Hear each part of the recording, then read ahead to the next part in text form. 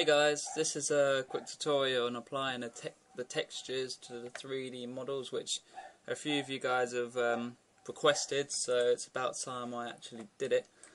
So I'll get straight into it.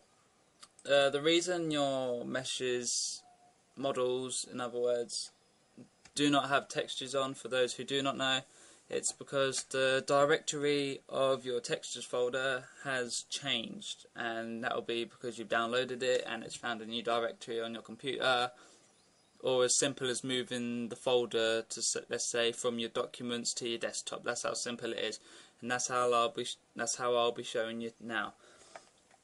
As you can see, I've got a cylinder model here. So if I move the texture folder to the desktop, that will now make my model textureless, as we'll soon see when I open this Cinema 4D file. Okay then, my bad. Let's put it back in. Let's open it again. Perfect. There, as you can see, I changed the directory of the folder, and now the textures are missing.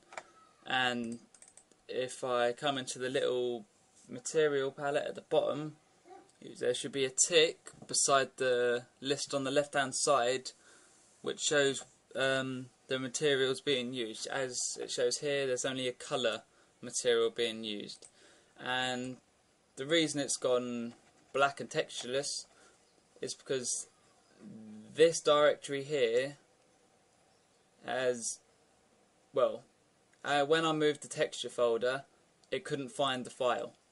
So the Cinema 4D can only track it to that exact directory.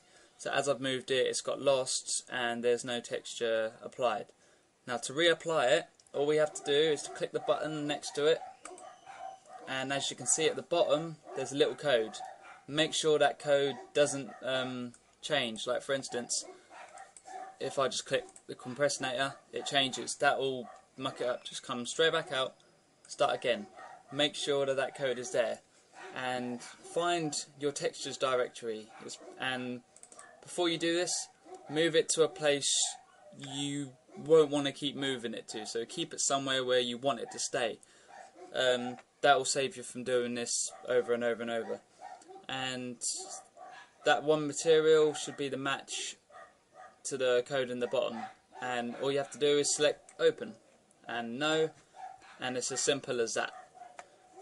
This is just an easy model, so I'll just save that and show you a more complex one. Let's try Fable ones.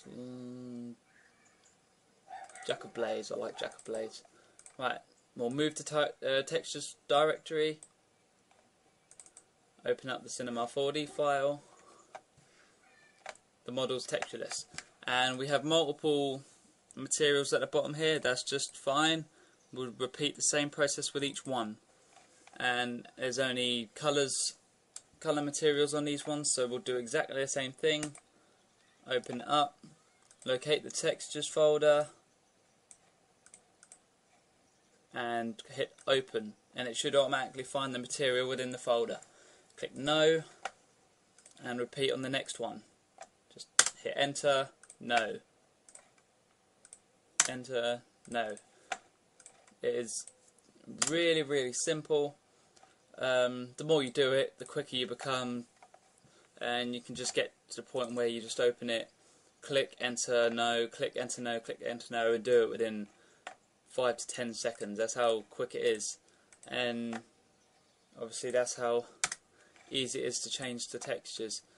But if you've got more complex and more advanced modelling which uses specular colour, normals, bumps and alphas, then, and you're still not sure on how to apply the textures, then do inbox me. I will help. This is just a quick video.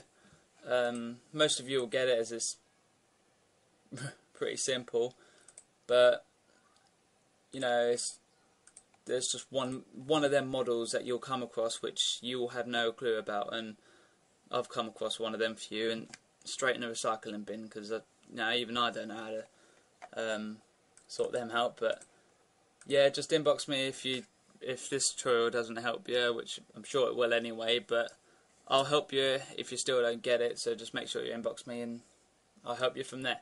And in the meantime, enjoy the next 400 models I've got to upload within a year or so, however long it takes. So hope you enjoy, and man, see you soon.